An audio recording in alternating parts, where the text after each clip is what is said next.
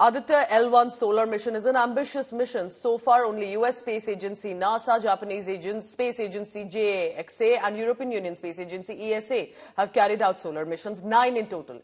The Indian Space Agency would then now be joining the constellations to understand the solar system, its effects on planets, especially Earth, but of course the sun's layers. How interesting and incredible does it sound? Take a look at this report. Aditya means the sun, and L1 is a point between Earth and Sun that offers an uninterrupted view of the closest star of our galaxy, hence the nomenclature of the latest ISRO project. Sun is the main source of energy of this solar system and holds the biggest secret of this universe.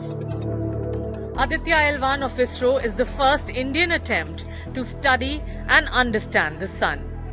Aditya will first be placed on Earth's centered orbit before embarking on a 150 million kilometer journey from Earth's sphere of influence to different viewing points around the sun. It will be placed in a cruising position at L1 between the Earth-Sun system in the halo orbit. The temperature at the surface of the sun is about 10,000 Fahrenheit or 5,600 degrees Celsius. So there's no way anything comes remotely close to its surface without burning down to unimaginable ash particles. So all sun missions are posted at different viewing points between the sun and the earth. These are called Lagrange points. These points are used by the spacecraft to station with minimal use of fuel while they continue to study the sun from a safe distance. There are a total of 5 Lagrange or L points.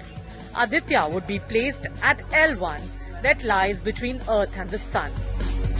Aditya L1 will carry 7 payloads. 4 of them will carry out remote sensing of the Sun and 3 others will do in situ observations. To understand changes in Earth's ecosystems, study ice mass, vegetation, biomass, sea level rise. These observations and studies will help understand the groundwater of Earth and different natural hazards like earthquakes, tsunamis, volcanic eruptions and landslides. In total, 9 solar missions have happened so far by countries like the US and the European Union to different Lagrange points of the Sun. Aditya L1 comes with the promise to open up a new galaxy of knowledge for India.